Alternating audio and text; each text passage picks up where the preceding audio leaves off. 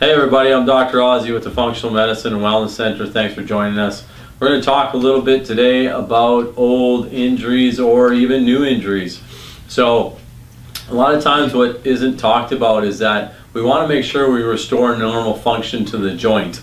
We may look at it, maybe do physical therapy and things like that, but we actually want to get in there and work on any scar tissue buildup. So we'll typically say 6 to 8 weeks or 4 to 6 weeks that joint is going to be better, but how better? Is it going to be better with actually normal tissue, or is there going to be a lot of scar tissue and myofascial adhesions in that joint, which again is going to decrease blood flow, right? And anything that's going to heal that body in that joint, it's not going to move correctly, and again, it's not going to get that healing process going.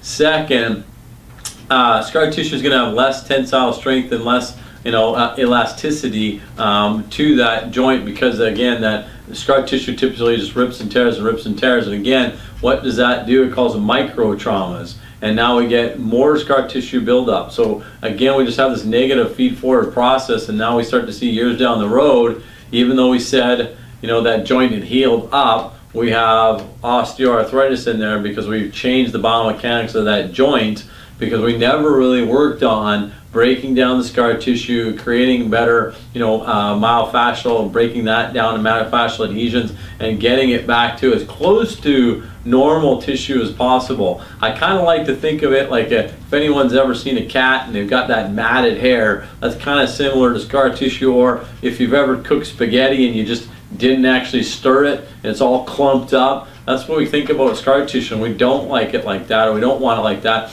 We want to get it worked on as soon as possible. So again, we create it, get it back to as close to the tissue as it was prior to the accident. So super, super important. We'll use a cold laser here at the office, FDA approved for shoulder problems and neck problems, and again, just increases healing time, helps white blood cells and red blood cells get to the area. And that's not even getting into nutrition, which we talked about.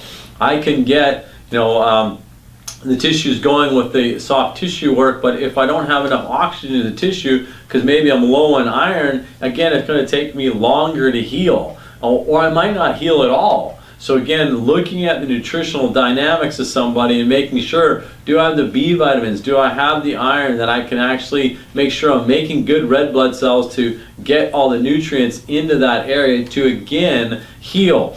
Think of it like a house, right? You can have the best material in a house, a brick, the carpet, and all that. But again, if you don't have somebody working on the structure to build that house, you got a problem. And I can have someone building, but if I don't have any material like the nutrition that I need to, or the bricks or whatever, to build that back up, I'm still in trouble, right? I'm not going to I can't build anything. So I need to work on the structure as well as the chemistry. I got to have the material and I got to have the builder, right? So here at the Functional Medicine and Wellness Center, we want to jump on that as soon as we can and start working and making sure we decrease the amount of scar tissue buildup and get that joint working properly so it heals fast and heals right ASAP.